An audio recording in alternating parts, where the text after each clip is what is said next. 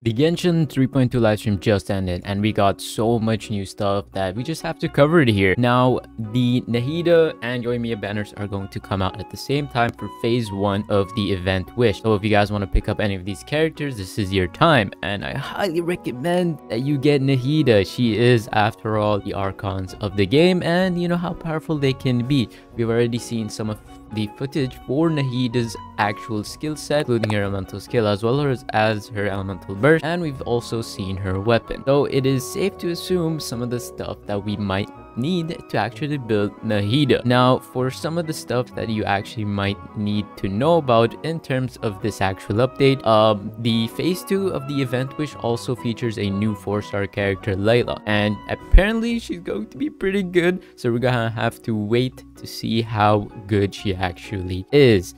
And in terms of the new weapons, we've seen the new weapon for the Lesser Lord Kusanali, which is something along the lines of 1,000 floating dreams. It's a new catalyst, and I don't think they've shown what it actually does, but I'm pretty sure it is going to be something with EM. And something else to note about this 3.2 live stream update is the whole you can get a free Dory in one of the events, which is pretty cool. Now, if you guys want to make your Nahida as strong as possible, this is how I would build it. Now, if we just go over here to let's use Lisa as an example because she has catalyst. Now, the catalyst that I would, personally use on Nahida would be something that has elemental mastery in it. And the cool thing about catalyst is that you have a lot of options, and they're good options. Now, if you guys are like me and have summoned at all in this game, you are likely to have a copy of sacrificial fragments, and this would actually be a pretty good option for you guys to actually use with your Nahida. Not only do you get an elemental skill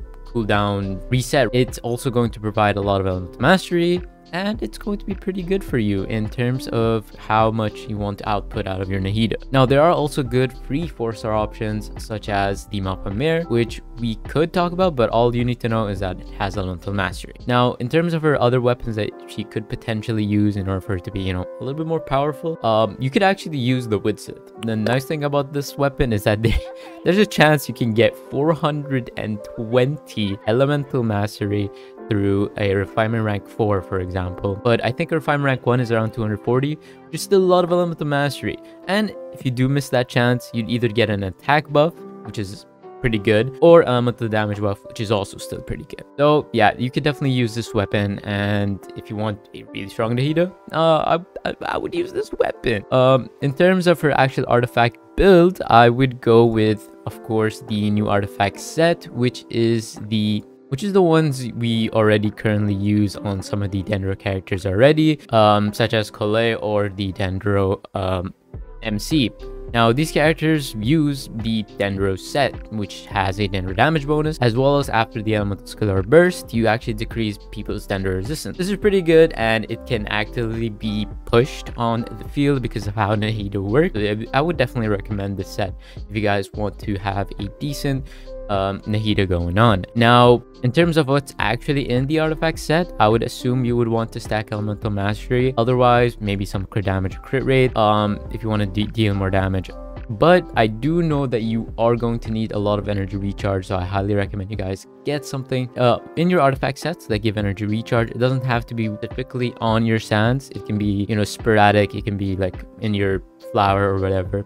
Just something to cover your base. Now, that's how I'm going to be, leveling up, and that's how I'm going to be building my Nahida. I'm going to, put all of my efforts onto the actual elemental skill or the elemental burst in order for me to get the most out of my Nahida. As I mentioned before, with the new update, you get a bunch of new stuff, including in the actual events, you can get a free copy of Dory. So do not forget to do those events, as well as you also get a new mini boss, which is the Dendro Hypostasis. That is for your, I'm assuming, your Nahida materials. So I guess you gotta wait until you can actually max out your Nahida. And you also get a new final boss, or just boss, I guess, quote unquote, which is going to be the Balladeer. This is going to be an awesome fight, and I cannot wait to finally get in, first of all, new boss onto the actual game. And the actual archon quests have been fun.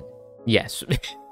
They've been pretty fun. I actually enjoyed watching them and actually playing through it. For the first time ever, I think I didn't skip a dialogue in the actual Archon quest because I'm actually genuinely enjoying it. It has been a while since I have enjoyed an Archon quest to this degree, so I'm kind of happy that it is going well to that state, and I hope it continues this way for a while because they've been doing a good job at that at least. Usually you just want to skip through the entire thing because of how boring it is, and I know it's probably going to be soon until we have to do that again, but for now I'm just enjoying the moments of which I can just put it on auto and actually enjoy it, which is actually a pretty nice change of pace. Anyways, there are a bunch of new stuff and there are a lot of things to do for this new patch, and I want you guys to be tuned into my channel if you guys want to watch more of this type of stuff. Subscribe to my video, like this video so you can come back for the algorithm, and I will see you guys all in the next video very soon.